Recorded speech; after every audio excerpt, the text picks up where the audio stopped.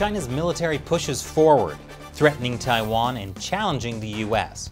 Plus, you won't believe what's censored on Chinese TV. Then more on this week's China News headlines.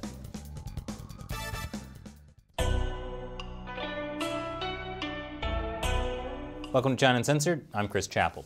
The war for Taiwan is getting closer, but first, you can help us continue to uncensor China by joining what I call the China Uncensored 50-cent army. All it takes is as little as $1 per episode on the crowdfunding website Patreon.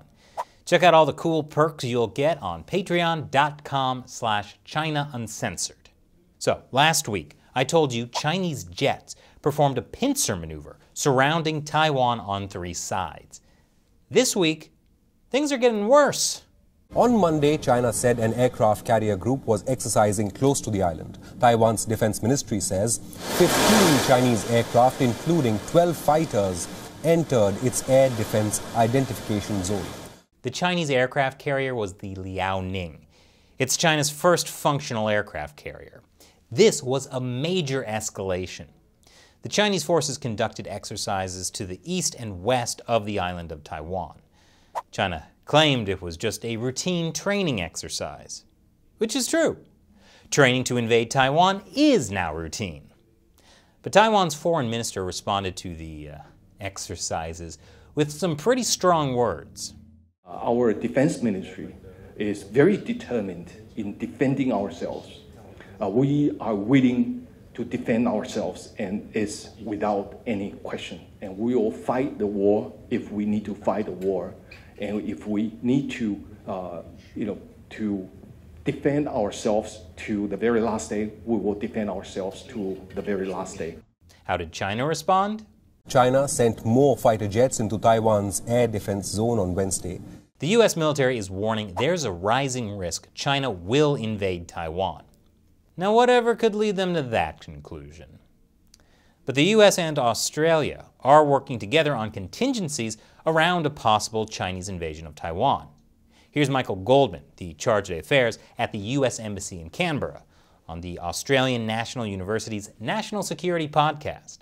I think we're committed as allies to working together, not only in making our militaries interoperable and functioning well together, but also in strategic planning. And when you look at strategic planning, it covers the range of contingencies that you've mentioned, of which Taiwan is obviously an important component. But the Chinese Communist Party is also preparing. Here's a great idea from Hu Xijin, the editor-in-chief of my favorite state-run media, the Global Times.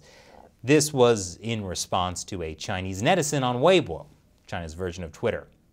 I will catch you, the young male netizen, and send you to bomb the bunkers on Taiwan as a member of the commando. If you dare to run away, I will shoot you from behind.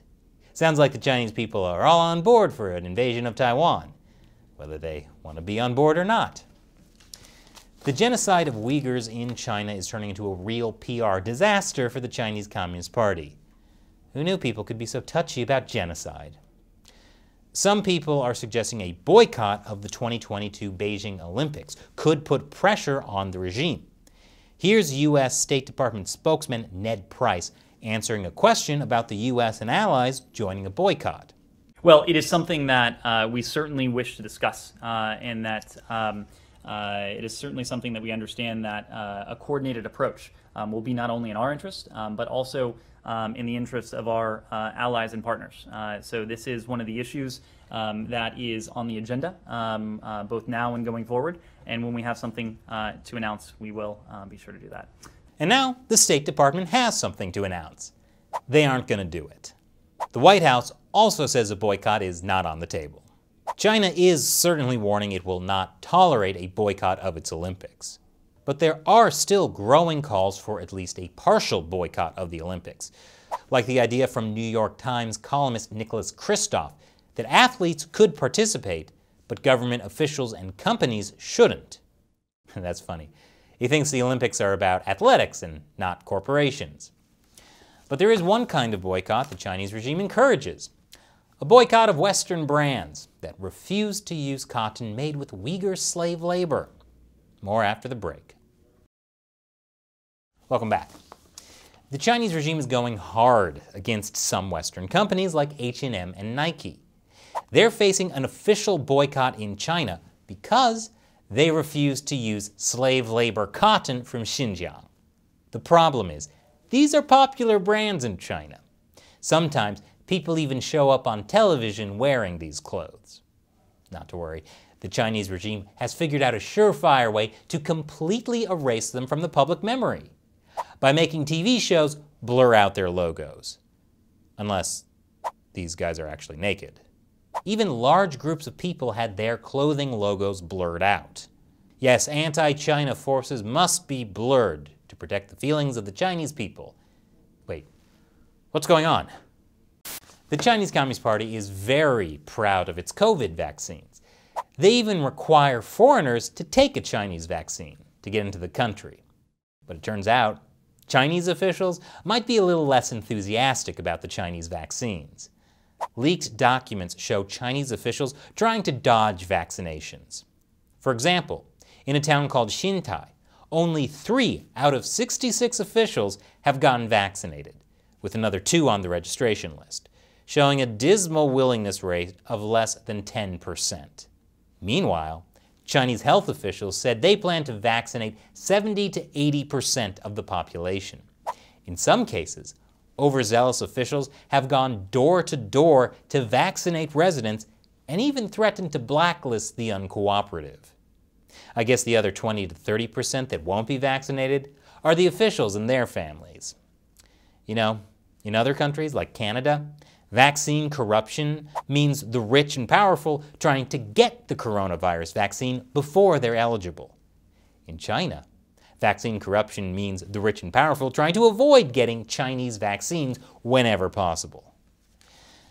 Yet another Chinese official has been sacked for corruption, this time for owning nearly 3,000 real estate properties. Xu Changyuan, a former high-ranking CCP official, was involved in mafia-linked assets worth more than $1.52 billion. And Xu's family sure used mafia tactics. The Xu family employed violence in collecting debts. An investigation showed they cut some debtors' Achilles tendons, forced some into cutting off one of their fingers as a punishment, or subjected others to illegal detention. Now, this may surprise you, but according to local reports, Xu was also very active in the genocide against Falun Gong practitioners. Falun Gong is a spiritual group the communist regime has been persecuting for 20 years, killing them and selling their organs in state-run hospitals. I mean, you're not a good communist regime if you can't make a little profit, right? And now it's time for me to read a question or comment from a member of the China Uncensored 50 Cent Army. Those are fans who support the show on Patreon by pledging $1 or more per episode. Steve M. says, I understand the desire to boycott the Beijing Olympics. I think it would be more effective to go to the Olympics and then have all the non-Chinese participants carry flags for Taiwan, Tibet, Xinjiang, etc., and see how China tries to censor that. Well, Steve, that's an interesting idea. If there were an entire stadium filled with people holding flags for those places, it would certainly make a huge impact.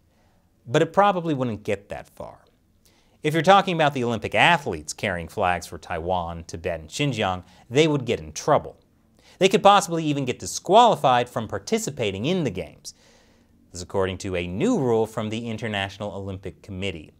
Athletes are barred from conducting protests or demonstrations on the field of play, in the Olympic Village, during medal ceremonies, or during the opening or closing ceremonies of the Games. And if you're talking about ordinary audience members holding flags for those places, well, that would still be hard to pull off. China has an incredible surveillance system. From the moment you land at the airport, to inside your hotel lobby, to the train to the Olympic events, to the security measures at the venue, Chinese authorities can track your every move. If you're carrying a Tibetan flag, they'll know about it. And if you try to organize a mass protest like this, even while you're in the US, they'll know ahead of time. Try creating a Facebook group. You think just because Facebook is banned in China, Chinese police don't use it to monitor people overseas? The one thing Chinese authorities can't do is force people to come to the Olympics. Well, they can't force non-Chinese people to come. So a boycott is one of the few effective things people in the West can do without getting detained in China for it. And if politicians and companies in the West refuse to support the 2022 Olympics, it would be a big embarrassment for the CCP. That's why just the serious threat of a boycott might be enough to get them to make concessions, like letting independent inspectors into Xinjiang. Thanks for your comment, Steve. And if you'd like me to read your question or comment, join the China Uncensored 50-cent army. Pledge as little as $1 per episode. Visit patreon.com/China Uncensored to learn more. Thanks for watching. I'm Chris Chappell. See you next time.